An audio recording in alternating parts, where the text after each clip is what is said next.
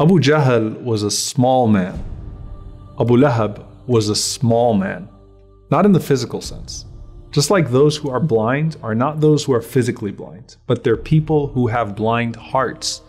Those who are small people are not those who have small bodies, that's just the physical vessel, but they're people of no character. And people without character tend to overcompensate with all sorts of things. Clothes of vanity, braying loud voices, and just utter obnoxiousness. Now you have all these scales in this life, and if you look at these scales, they try to weigh things that a typical scale can't. So you have the muscle versus fat density, or whatever it is that doesn't show up on a regular scale. But you know what a worldly scale can't weigh? It can't weigh your character. Only Allah's scales can do that.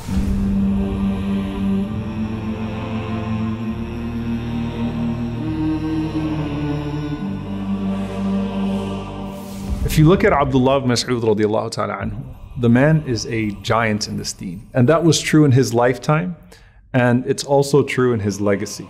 He's the first person to recite the Quran publicly. He's the one who the Prophet ﷺ said, if you want to hear the Quran fresh and beautiful, like the way it was revealed, then listen to the recitation of this man. And it was he who would bring the Prophet ﷺ himself to weep when he would recite to him.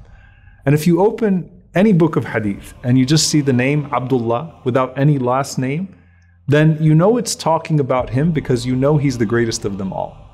Now you compare this man, Abdullah ibn Masud radiallahu ta'ala anhu, to Abu Jahl. Abu Jahl was huge in physical stature. He was likened to Umar ibn al-Khattab radiallahu ta'ala anhu in size. The difference is that Umar radiallahu ta'ala anhu was guided and he would go on in life to sit at the feet of Ibn Mas'ud, while Abu Jahl would actually meet his death under the feet of Ibn Mas'ud. Ibn Mas'ud radiallahu ta'ala anhu was known to be much shorter physically than any of the companions. And when he went out reciting Surah Al-Rahman in public, which was the first time the Quran was read in public under very dangerous circumstances, he was almost killed. People stomped him and threw things at him, and the main culprit that was stomping him that day was none other than Abu Jahl, the Fir'aun of this ummah. Now you fast forward, and it's the Battle of Badr. And Allah subhanahu wa ta'ala would have it so poetically that Ibn Mas'ud radiallahu ta'ala anhu is climbing on top of this mountain of a tyrant, being Abu Jahl. After Abu Jahl has been struck and he's laying there, he looks up and he sees this man standing on his chest. And he can't believe that it's Ibn Mas'ud, the one he used to oppress. So he says, لَقَدْ ارْتَقَيْتَ مُرْتَقًا صَعْبًا يَا رُوَيْعِيَ الْغَنَمِ. You have climbed a difficult mountain, O tiny shepherd. But that was the victory of Allah. And the last thing that Abu Jahl saw in this life was Ibn Mas'ud radiallahu ta'ala anhu standing on top of him saying, victory belongs to Allah, victory belongs to the Messenger sallallahu alaihi wasallam, and victory belongs to the believers. Now the Sahaba also had to learn this lesson about what makes a person mighty. And one time the Prophet ﷺ was sitting with the companions, and Ibn Mas'ud radiallahu ta'ala anhu was picking a siwak. And the wind actually blew him into the tree and it exposed his legs. And the companions laughed. Now the Prophet ﷺ could have merely just chastised them for their laughter. But he said, what are you laughing at? They said, Ya Rasulullah, his legs are so small. And the Prophet ﷺ said, those two legs, لَهُمَا أَثْقَلُ فِي الْمِيزَانِ يَوْمِ الْقِيَامَةِ مِنْ أُحُدٍ. Those two legs are bigger on the day of judgment, on the scale of good deeds, than Uhud. Can you imagine Ibn Mas'ud radiallahu ta'ala anhu showing up on the day of judgment and his legs are actually the size of Uhud in his mizan? Because the mizan doesn't just weigh what you say, it also weighs you. And so you have this hadith where the Prophet sallallahu alaihi wasallam said, إِنَّهُ لَيَأْتِي الرَّجُلْ الْعَظِيمُ السَّمِينُ يَوْمَ الْقِيَامَةِ. That on the day of judgment, Allah brings forth this huge fat man on the day of judgment. فَلَا يَزِنُ عِنْدَ اللَّهِ جَنَاحَ بَعُوضَةٍ.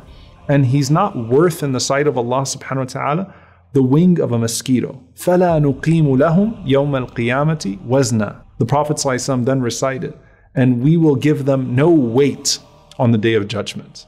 So where does that leave us? What do you weigh in Allah's sight? With your faith and with your character. The Prophet ﷺ said, مَا مِن شَيْءٍ أَثْقَلُ فِي الْمِيزَانِ مِنْ حُسْنِ الْخُلُقِ. Nothing on the day of judgment is going to be heavier on the scale than good character. And character is to your deeds what your sincerity is to your faith. It's the inner quality. It's who you really are in the sight of Allah subhanahu wa ta'ala.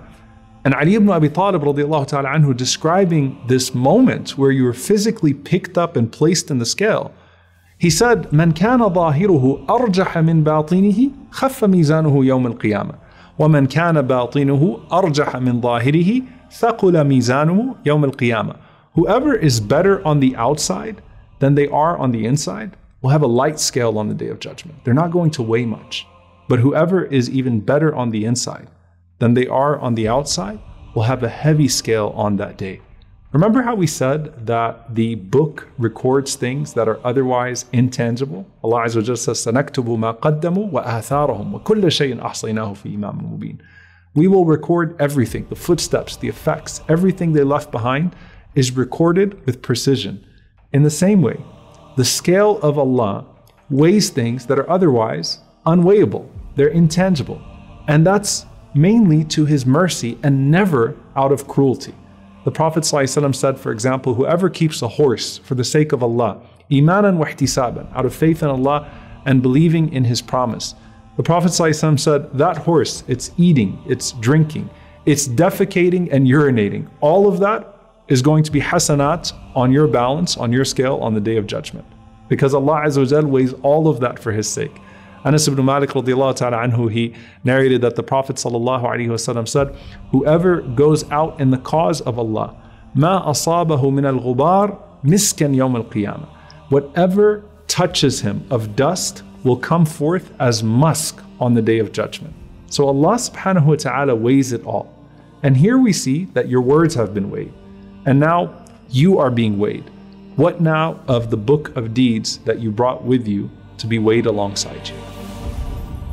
فأما من ثقلت موازينه فهو في عيشة راضية